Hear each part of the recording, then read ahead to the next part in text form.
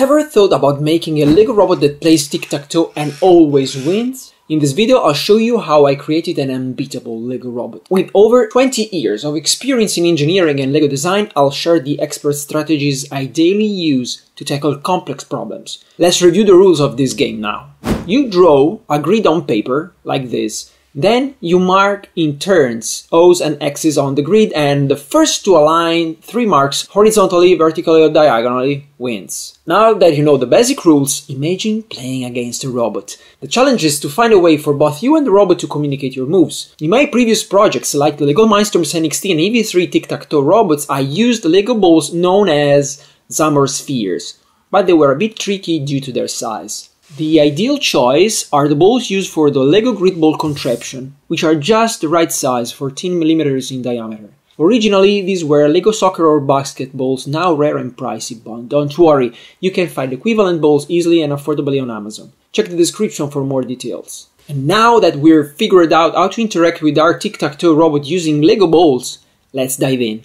What kind of Lego robotics toolkit could we use? Well, this is important to know as it will determine the pieces available and the motors and sensor we could use to bring our robot to life. There are different kits out there. There's the Spike Prime kit, designed for education but cost a whopping $500. And then there was the excellent Lego Mindstorms Robot Inventor set, but it was retired way too early. Poof, gone. What's left?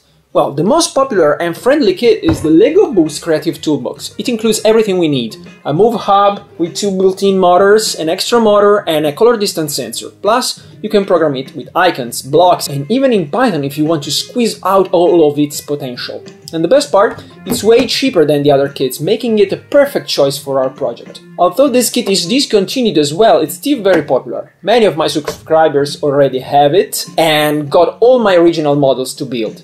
If you don't have one, you can still get a used set for cheap. So, let's grab our Lego Boost kit and get ready to design our amazing tic-tac-toe robot. Let's first design the board. Let's try dropping a ball by hand. It rolls everywhere. Let's add some borders to each cell. Perfect. And now let's design a simple mechanism that allows our robot to drop a ball at a time. Stacking bricks sometimes is not enough. In that case, the motor could self-detach from the chute if the ball dropping mechanism gets stuck. So let's secure it there with some brackets with stud on the side, and then everything is braced with a plate. This technique is called snot because it uses knot elements, which mean stud knot on top. Let's cover the ball magazine, but leave a hole at the top to refill it. 5 balls are enough for the robot to play an entire game. Now let's try dropping a ball.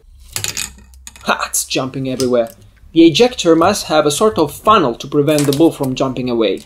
We could place the sensor and the ball dropper together and move the scanner dropper head across the board, but how? I can think of many ways of doing it, each using the remaining 2 motors. The arm slides back and forth like so, and the board rotates. Or the board moves along 2 axes, up, down, left and right, and the arm stays still. Well, the easiest and more robust way to make this with the parts included in the Lego Boost set is this one. The board rotates and the arm swings across the board. This is the same technique used in the mechanical hard drive and old-fashioned record players. So now let's put everything together. After adding this dish to all the balls for the player, the robot is complete. Let's test it manually. Well, this is quite hard to turn. But this is very soft, on the other hand, so I think I'll use this to let the user select the level of difficulty of the game. Now that the robot hardware is ready, we'll move to designing the logic for this machine. It's just a nice paperweight until we give it a brain. Before programming any robot, it's always a good habit to write down what it should do in natural language, as you would speak to a friend. And I know that 99% of your body will want to skip this part because you think it's boring, but do a favor to yourself and listen, because you learn the unbeatable strategy to play tic-tac-toe. And here's how the robot brain will work. Step 1. Can I win now? First, the robot looks around the board like a detective. It says, are there 2 of my marks in a row or a column or diagonal with an empty space left? If the answer is yes, the robot thinks, haha, I just need to place my next mark there and I win. It always checks this first because winning against humans is its primary goal, right? Step 2, better block the player. If the robot can't win immediately, it switches to defense mode. Wait a second, it says, does the player already have 2 marks in a row with an empty spot left? If so, the robot quickly places its mark there to block the player from winning. Step 3, the power of the center. Next, the robot asks, is the middle square free? Why the robot wants to play center? Well, because from there it can control the board and have more chances to win. So, if no one has taken it yet, the robot claims that space.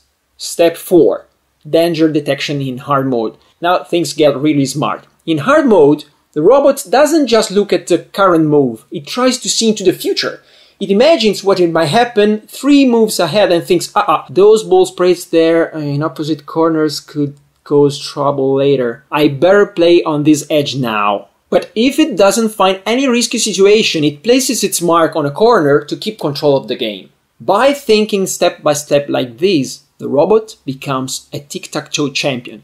And even if you try to outsmart it, good luck, it's always ready to block your sneaky moves. And now, let's call all this logic into our genius Lego robot. But how to do that? Here's the tricky part.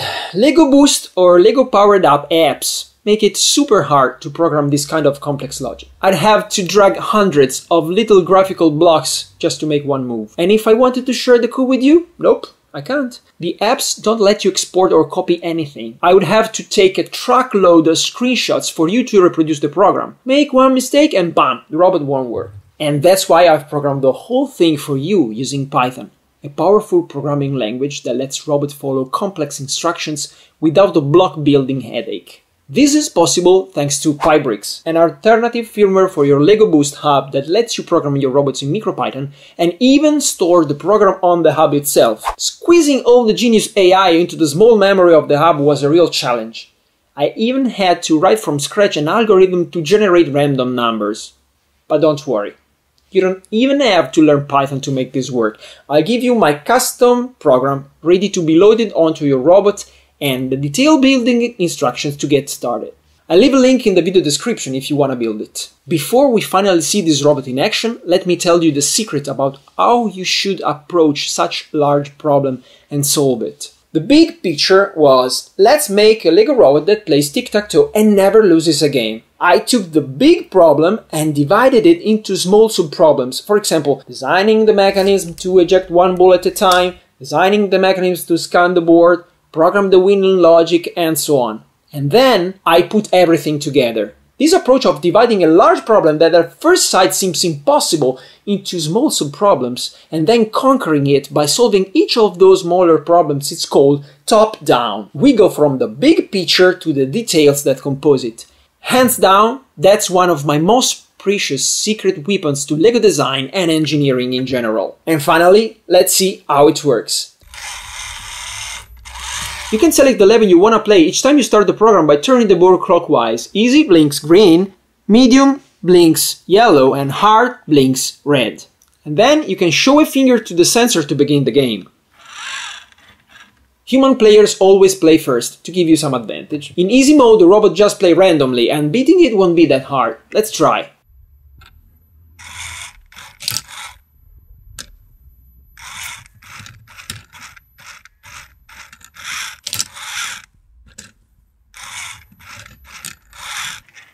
Haha, you're sad, huh? You see, easy victory. Now let's place the ball back and try again in medium mode.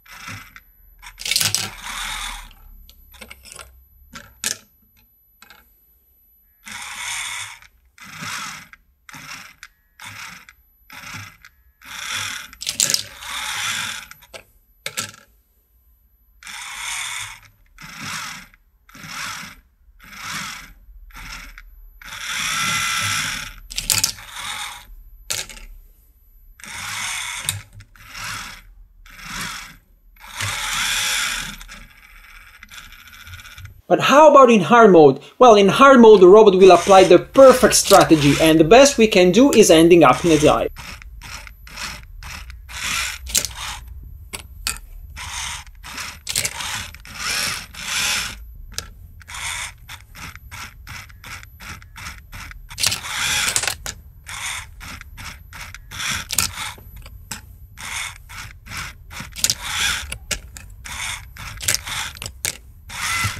We had fun today, but if you really want to start creating technology and learn how to program LEGO Boost robots that do what you want, watch the next video.